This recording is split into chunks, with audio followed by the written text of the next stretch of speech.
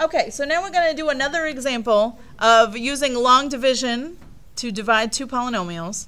So, first thing I want to do is I want to rewrite it the way, you know, with the divisor bar. So who's going to go out in front if it's written this way?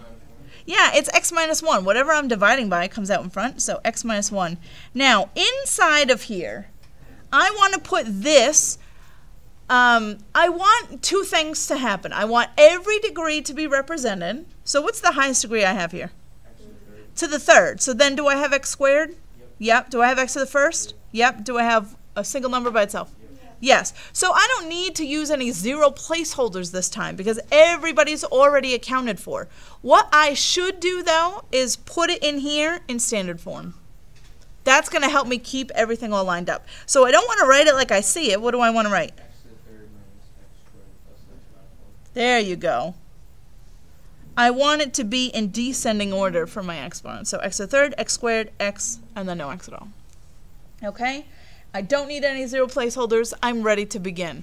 So remember, the first question that you ask yourself is? You start always with this guy right here. X to the third. Yep, first one and first one. So what do I multiply x by to get x to the third? X squared. So that goes on top in the x squared column. Well, I want all of my x squareds here, all of my x's here, all the singles numbers here. And that's going to help me keep everything organized. So now we'll do x squared times this binomial. So x squared times negative 1, negative x squared, and then x squared times x, x to the third, right? But then I subtract them both. So now he's a minus, and now he is plus.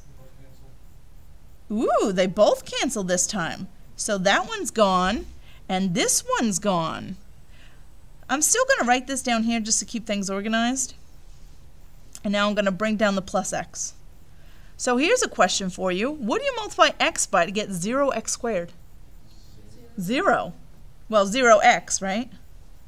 So I'm going to put on top 0x. That's okay.